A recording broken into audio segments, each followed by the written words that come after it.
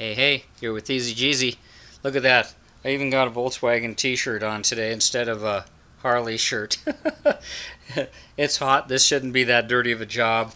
I wanted to make this video today on these flywheels. A stock flywheel has 4 dowels that hold it in place, and the gland nut is what attaches it to your crankshaft. This is a stroker engine. It has 8 dowels on it, and they put extra dowels in the flywheels to show you it's just stronger.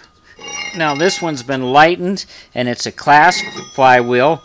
It's a little duller in color. This one's kind of old and rusty.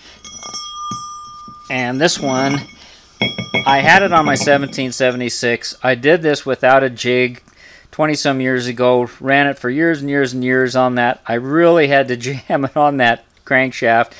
And I thought maybe I could get by with it on this one, but it just didn't want to go. So rather than force it, I'm going to take a stock flywheel, and I had at some point in time ordered this jig for making those extra dowels, and we're going to get the directions out, and we're going to get it over to the drill press and set it up and check that out.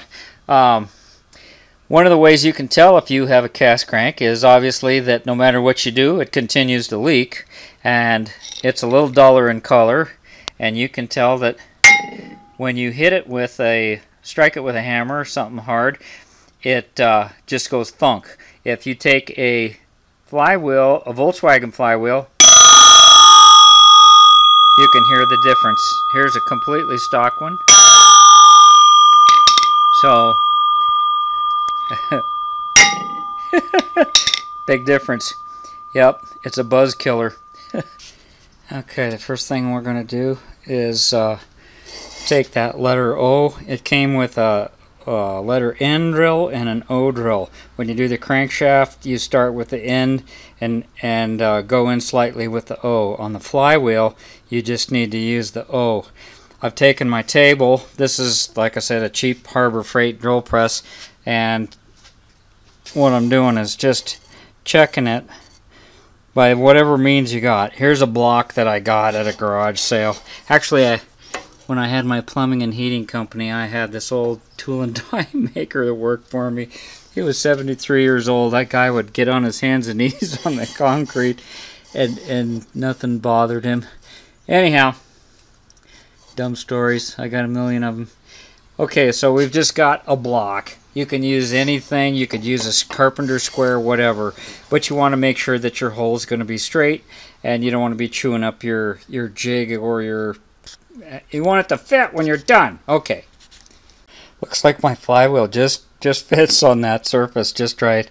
And what I'm going to do now is I'm going to take a little bit of oil, and I'm going to put it on my drill bit.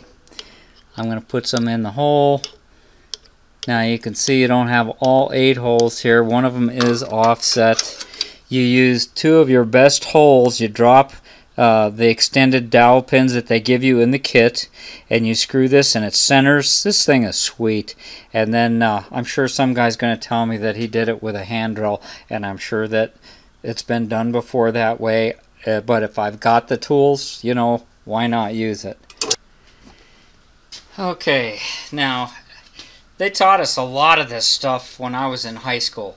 Back in the 60s, they had auto shop, metal shop, wood shop, drafting, all these kinds of things. And they taught you stuff. And they started you off with easy stuff.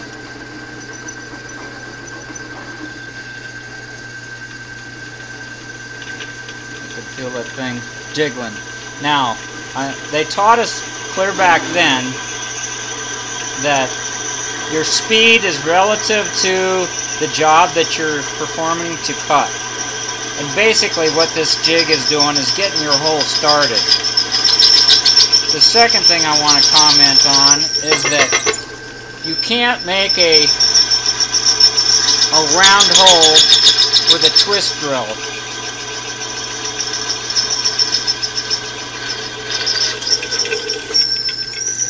Now there's a space underneath there to collect those shavings, and we're just going to go on around and drill through our flywheel and see what we end up with. Last one.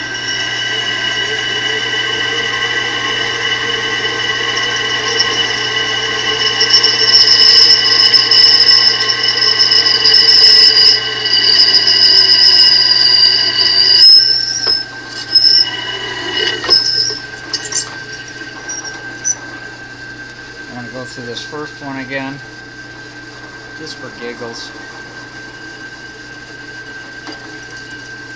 Yep. Okay, now we're going to take it apart and we're going to run a chamfering tool. Hope this fits inside there, just to make the bottom flat. Here's what it looks like from the other side. You got your fixture on the far side. It comes with all this stuff. It comes with the bolt.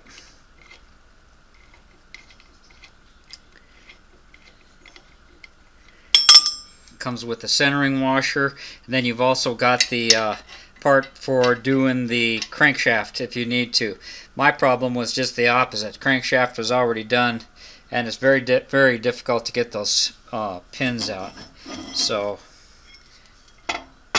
there you go, presto changeo.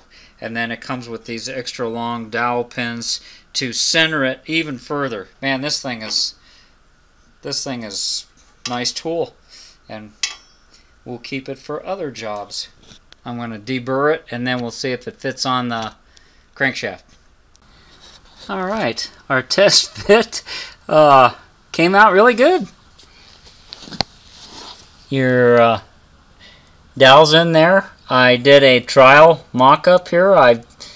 If it just flops on there, that's not good. You're going to have to press it in there. And yeah, this one came out good. So now we'll clean it up and save myself some money.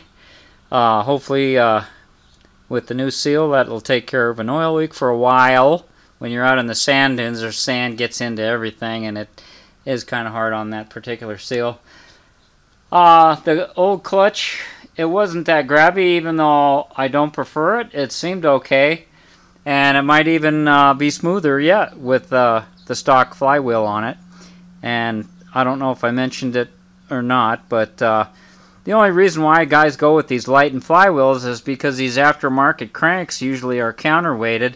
So basically you're just moving the weight from the end of the crankshaft and you're spreading it out through the full length of the crankshaft.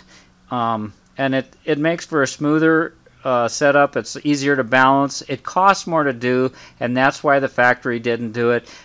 In addition, these motors were only capable of hitting like 4,000 RPM when you're driving it. If you accidentally downshift and get it in gear, you can get more revs out of it, and there's probably been more than one motor destroyed that way, especially in a bus. So we're going to clean this thing up and put our clutch pressure plate on and throw it back on the car. And I didn't make you look at a Harley shirt the whole movie. Look at that, see? I'll put my Volkswagen shirt on. Thanks for watching. Thanks for subbing. Easy Jeezy.